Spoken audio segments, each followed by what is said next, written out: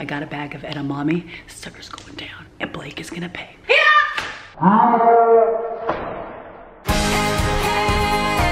There is a locust in our house. I'm on a chair. It's on our floor. It's supposedly been dead for a day, but it's not. It keeps buzzing. I didn't even know they could do that or they could fly, but they can. And they are very enthusiastic flyers. So here's the deal that I think every girlfriend, wife, significant other who's petrified of bugs faces at some point in the life of the relationship. Behind door number 1, you ask your fearless, capable significant other to remove said bug. Or door number 2, you buck up and you get the bug yourself. I opted for door number 1.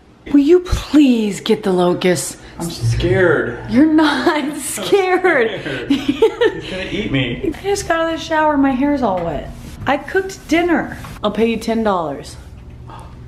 $10? Strike out. I gotta come up with a plan because if I don't and that thing is still in this house, I'm powerless and Blake is in control and God knows he will find a way to put that thing in my hair, in my coffee, in something. Let me know below in the comments if you would pick up the cicada or you fully expect your masculine, gorgeous, smart boyfriend to help you out. Crickets. Door number 1 was not what I had hoped. So I had a decision to make.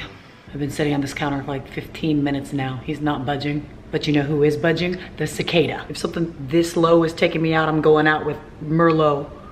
So a few glasses later, I'm gonna kill him. I'm gonna do it. I'm gonna buck up and I'm gonna kill the bug. Okay, first I'm gonna move this chair. If it buzzes right now, I swear on everything. Oh my gosh, he looks like he's about to pounce. I know he doesn't look like much to y'all, but to me, he's like as big as a giraffe. Okay, I'm setting the camera up here so you guys can witness the full scene of this heroic act of heroism. I got a bag of edamame. Sucker's going down, and Blake is gonna pay.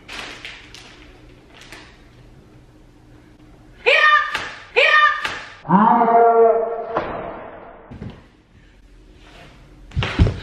think I got him, but how do I check? Oh God, I gotta get right up close to him. The bag of edamame is on his body. I did not think this through. Okay, there's the scene of the murder. Now you come down. Did you get it? I think I did, but he's under the bag and I can't check. You feeding him? No, I hit him with that. That's a half a pound of edamame. Will you do the rest? Will you just pick him up now? I'm scared again. I think you gotta finish what you start. Oh my gosh, you're not my father. There he is. I think he's dead. He looks pretty squished. I think those are his guts. Yeah, they were his guts.